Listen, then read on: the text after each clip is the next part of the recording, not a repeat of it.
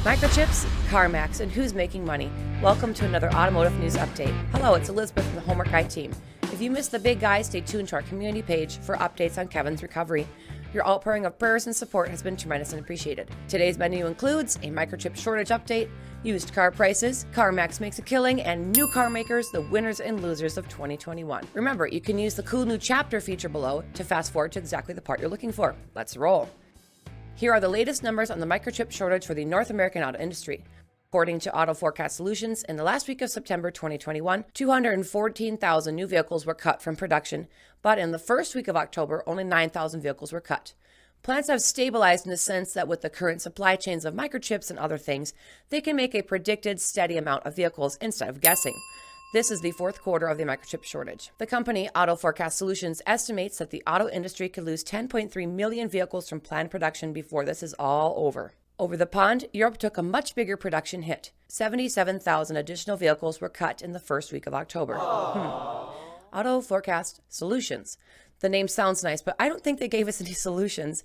You gotta love how these consulting agencies make the big bucks, telling everyone how bad it's gonna be and counting up the losses while they make a killing and fees themselves. Oh, the good old car industry. Oh, well, that's any industry, I guess. So what's the real effect of fewer new vehicles being built, besides high prices and demand for vehicles? Dale Pollack, Executive VP of Cox Automotive, shared recently that the used car pandemic hangover could last for years because of two major pipelines for lightly used cars and trucks which remain empty. This includes all the unbuilt vehicles that would have been leased for 2 to 3 years and returned to the auctions, as well as fleet vehicles sold to rental car companies. Pollack says this is down about 57% from last year as of August. And instead of rental car companies selling their vehicles to auctions, they are showing up and they are buying those suckers. So, is now a good time to buy a used car? Typically, used car prices have dropped in the back-to-school time of year to make room for the new models. But in 2021, prices remain at all-time highs, boosted by the new vehicle shortages and, unfortunately, things out of our control like Hurricane Ida, which Carfax estimates to have flooded and damaged as many as 212,000 vehicles.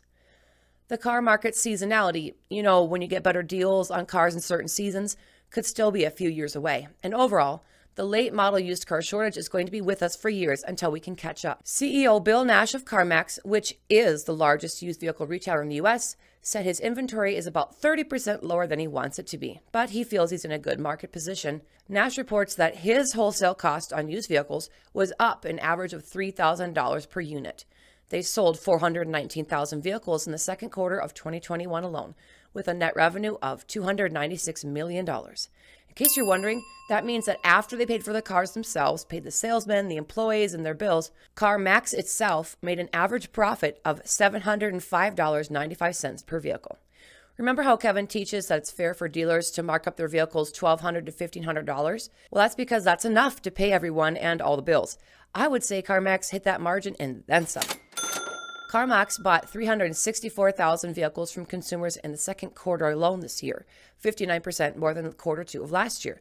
And get this, 188,000 of these vehicles were bought through the company's instant appraisal and cash offer tool on their website, which is the biggest feather in their hat. This tool was a joint effort from last year with Edmunds, but CarMax just went ahead and bought Edmunds out this year for $404 million. Hey, if you can't beat them, buy them. So, if you trusted Edmunds' site in the past, expect Edmunds to now sing CarMax's praises. I'm curious, did anyone in our audience use this instant cash offer tool, and did you get a great price for your vehicle? Comment below if you have a personal experience with CarMax. And if you don't know very much about CarMax, you can check out our video about the 5 types of used dealerships by clicking on the card link above and selecting it from the list that appears on the side. By the way, CarMax is currently understaffed, so if you're looking for a job, tell them the Homework Guy sent you. I'm guessing they'd be thrilled because you know so much about the car industry already. Well, it's time for the new car manufacturers, winners and losers for the first 9 months of 2021, compared to the first 9 of last year. These automakers had a higher sales percentage so far this year over last year, same time. It demonstrates which companies planned ahead for supply chain issues, they know their appeal in the current market, and they have either grown or shrunk this year. Sitting at the top is Genesis with 204% growth, Tesla 65% growth, BMW 35%, Mazda 34%, Hyundai Kia 33%, Lexus 31%, Audi 31%, Volvo 29%, Toyota 28%, Buick 27%, and a few others.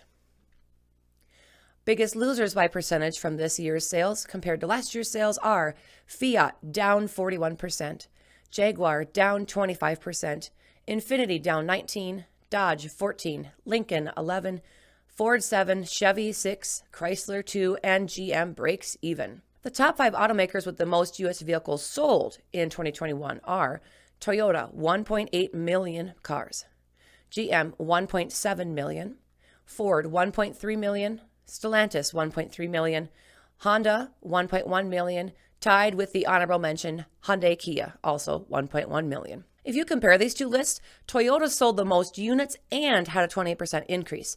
GM came in second, but it did the same as last year. Ford moved plenty of vehicles, but dropped 7% from last year. Stellantis also moved a lot of vehicles, nearly the same as Ford did, but they only grew 3%. Both Honda and Hyundai put up some big sales numbers and growth. And in case you don't know what Stellantis is, it's a conglomeration of some of the familiar brands like Chrysler, Dodge, Fiat, Jeep, Maserati, Ram, and a few lesser-known ones called Opel, Alfa Romeo, Citroën, US Automobiles, Fiat Professional, and Peugeot. Fiat, Dodge, and Chrysler were all on the loser list, while Jeep and Ram were on the winners. Stellantis also encompasses 2 companies. The first, Leasys, was founded in Italy, and it's a medium to long-term vehicle rental company featuring 330,000 vehicles in 12 European countries. Free to Move, the other one, operates 400,000 vehicles on the same premise both here in the U.S. and in 169 other countries. These companies focus on electric vehicles and renting to business clients. For what it's worth, or not worth, there are actually 285,000 electric charging ports in Europe. But the price of fuel has been outrageous there for many, many years. So I'm curious how this seemingly manufacturer direct to renting business model will do here in the US and if it sticks. All right, if you appreciate our video today, consider giving us that great big thumbs up. And please always remember to comment on our videos and share them with your family and friends. Comments really matter because they boost our searchability and lead others to create Homework Guide content too. The entire Homework Guide team is here to represent you, the car buyer, and that's what we love to do. Thanks everyone for coming back. We'll see you on our next video. As Kevin always says, you guys rock. I'm the amazing Elizabeth. Gotta go.